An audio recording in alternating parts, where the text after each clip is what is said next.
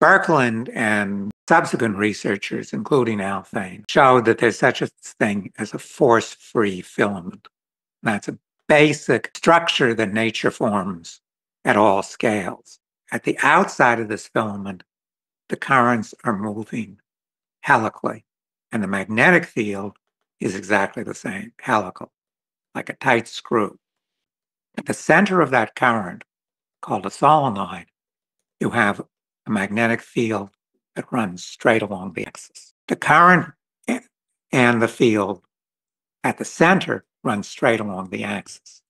In between, it's intermediate. You get a tighter and tighter helix as you go from the center of this filament to the outside. So all of these things, the currents combine so as to produce the magnetic fields, and the magnetic fields guide the currents. So that's the minimum energy loss way of getting current from one place to the other.